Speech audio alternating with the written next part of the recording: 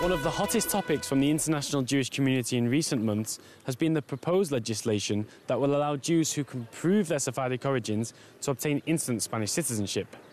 After 500 years in exile, JM1 spoke to two people with two very different stories to find out what made them return to Sepharad. Sepharad, which means Spain in Hebrew, was home to thousands of Jews before their exile in 1492, which left the community scattered all around the world. Alejandra Abulafia was born in Uruguay, but a childhood filled with her grandmother's references to Sepharad made it inevitable that she would end up in Spain one day.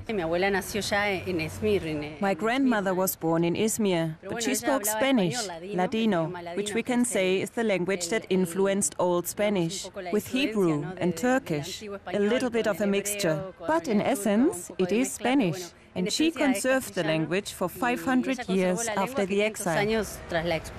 Today, very few people still speak this archaic form of Spanish, so what remains to unite these people after so much time spent apart? The concept of Sepharad began after the exile in 1492, because before that they were Spanish Jews that lived in Spain, or the Kingdom of Castile, as it was called at that moment in history. Some went to Morocco, others to Turkey, others went to Italy, others to Portugal, and from Portugal they later left again and went to Holland. So the definition of the Sephardic tradition depends a lot on where they were. I know a lot of Sephardic Jews from Morocco, and when we compare our traditions, they are very different in a lot of ways. The Sephardic tradition is what they took from Spain, plus the influence of the places where they went.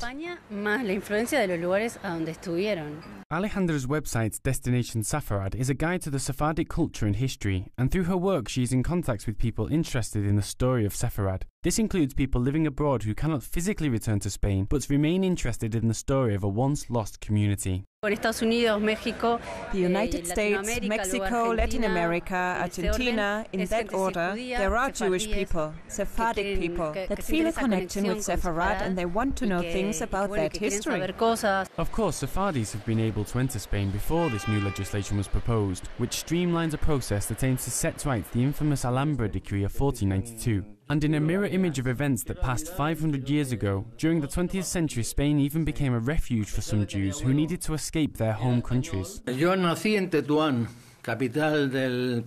born in Tetuan, capital of the Protectorate of Morocco in Spain, and I was there until 1967. And due to special circumstances, on the 6th of June in 1967, when the Six-Day War started in Israel, the situation became quite unsustainable for the Jewish community.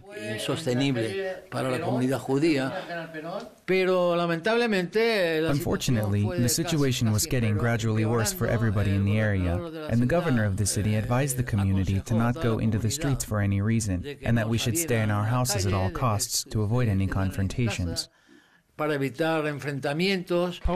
the country that first sent Pinhas's ancestor to Morocco so many years ago was this time ready with open arms to provide his family with the refuge they needed. And the reaction he received from a landlord when he said his family desperately needed a room has stayed with him to this day.